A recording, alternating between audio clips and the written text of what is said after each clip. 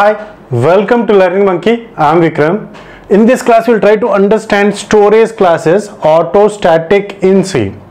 So the concept of scope of the variables has already been discussed in our previous videos.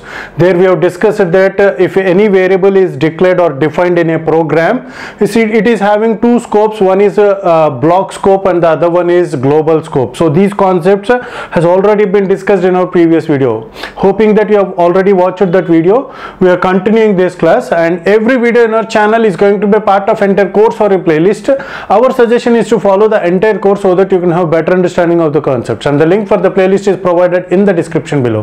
Now coming to this class, so what is the storage classes? Are used to describe storage classes are used to describe scope, visibility and lifetime feature of a variable or a function. So far, for example, if you declare this variable as int x, so it is having, as we have discussed that it is having a block scope. Within this block, within the existence of main, that the things will get, this variable will have its lifetime. If you come out of this function, for example, fun function is there means, so if you come out of that function, that the existence of that variable will not be there. Okay, so now there are four different, so using this there are four different types of storage classes: auto, static, extern and register. In this class we will discuss about auto and static. In our next class we will discuss about extern and register. So what this auto and static is, they are going to describe the so these storage classes are going to describe the existence of the variable, describe the scope, visibility and lifetime of a variable. So how they are going to differ, that we will try to understand. Auto, so first coming to the first one, auto is default storage class for all the variables declared inside the function or a block. So whenever we declare this int x or int auto int x, both are of same types, in the sense both these declarations does not make any difference.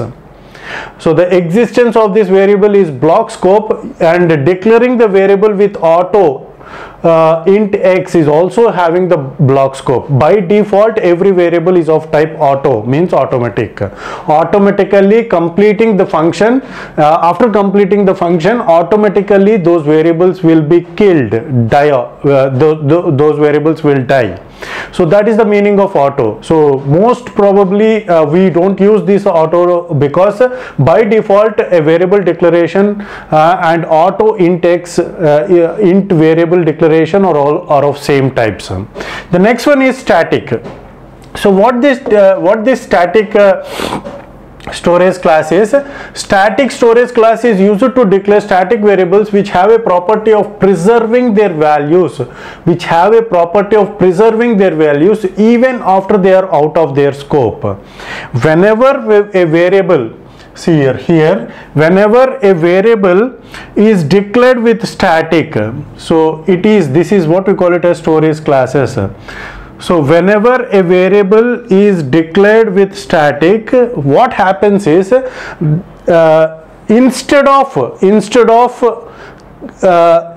completing its scope within this function, so whenever int count is given means the existence of this variable will be there within this scope, within this block. But whenever a static is given, the life of that variable will change. So in what way it is changed? Preserving their value even after they are out of their scope. Even they are out of their scope, these values can be used.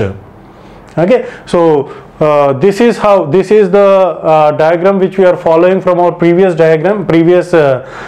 examples.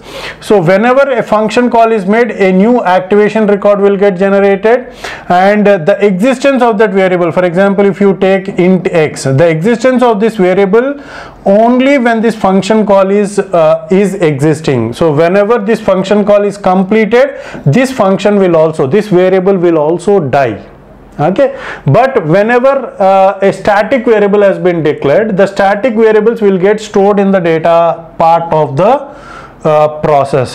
So global variables and static variables will get stored in this space. Okay, means until the completion of this entire program, both these variables which are declared as global or static will exist. Okay, so within the block of the code, if a variable is declared as static, means this existence of this variable is going to be file scope. It will get changed to file scope. So that point is very important to understand. From block scope to file scope, static is used. And one more point is, the static variables are initialized only once. Let's try to understand this this example and try to understand the static variables. So initially we start with function, main function. So main function call, this is the activation record for main, and within that we are having a function called fun. So first function call fun is made. What happens? Function call is made here, static int count. So a variable with static storage class has been provided, which means it has to be stored here in the data part. So here the count is equal to 0 has been created, defined. Now count increment, now this value will become 1, and return count means 1 will get written and it will get printed. So 1 will get printed. In the next line of code, again the function call is made. Again the function call is made, int count is equal to 0. Will it get initialized again? No. So the initialization is done only once. So this function call may be called 100 times, but the initialization of this variable is done only once. Make a note of this point. Okay, so this line will not get executed. If it once get executed, if it is defined on the memory means, so this initialization will never be done. Again count increment. So what is the value of the count? Which is 1. Okay, so this 1 now will get incremented to 2. Okay, so now this count will be transferred back and the value is 2 and it will get printed. So that is the use of static. Make a note of that point. Okay, so this is all about auto and static. Hope you got the clarity on this concept. Thanks for watching. If you haven't subscribed to our channel, please subscribe to our channel and press bell icon for the latest updates.